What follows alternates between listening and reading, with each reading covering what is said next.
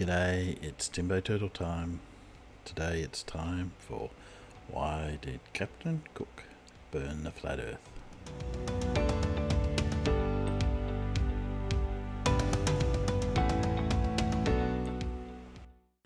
This is James Cook.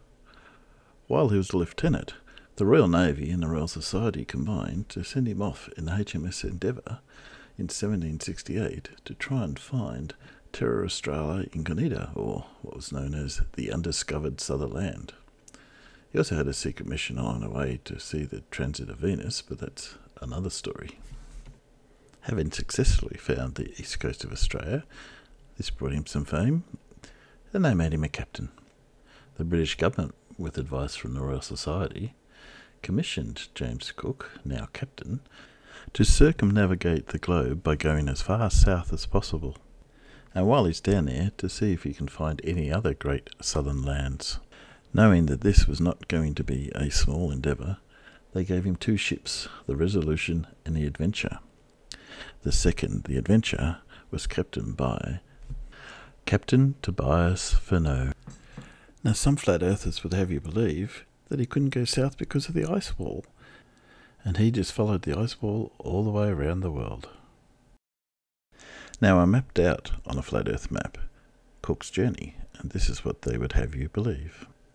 After leaving England, they made their way down to the Cape of Good Hope. Then, for some inexplicable reason, rather than going south, they head east. They don't veer up to sort of map the southern part of Australia, which they knew was there.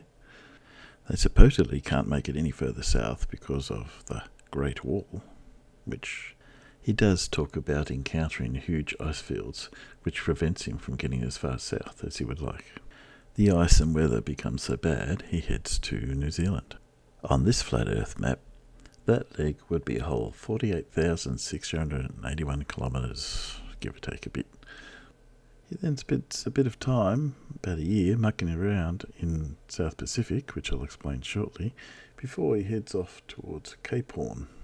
He continues on from Cape Horn to get back to the Cape of Good Hope and consequently circumnavigates the world, and then heads home to England after being away for 3 years. So what really happened? Let's have a little look at that second leg of his journey. This is a chart published after they got home with the path accurately plotted upon it. You'll notice Antarctica wasn't on there because it wasn't mapped, but I've put it on there to give you a bit of reference. Now you can see from this they did head south until they couldn't go any further because of the ice. But at this point they have broken the record for travelling further south than anybody else. Conditions were harsh as they encountered little but ice, as you can see from these pictures drawn by the on-board artist, William Hodges. The ice and weather so bad they decide to head north. The two ships become separated, so they head for New Zealand, which is their agreed upon rendezvous point. Now on a globe, this would be about 13,600 kilometres. They then mucked about in the sunny South Pacific for about a year. They even took another stab and made it a little bit further south than they did before, but didn't encounter land.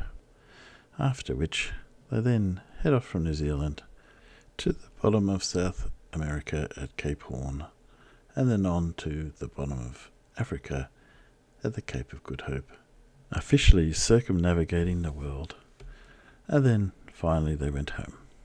This was a 3-year journey, and there's a lot of things I have not mentioned. There are a few key points I'd like to draw to your attention. They did all their calculations assuming the world was a globe. If they were wrong, they would never have found New Zealand. He only mapped it on his first journey. If the Earth was flat, he would have been missing New Zealand by about 10,000 kilometres. And just to prove my point, the Adventure, having gotten separated, also made its way to New Zealand.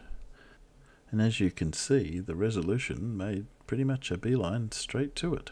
They knew where they were going. If they were using this map, as I said, they would be a long way out, because this leg of the journey is 3.5 times longer by going this way.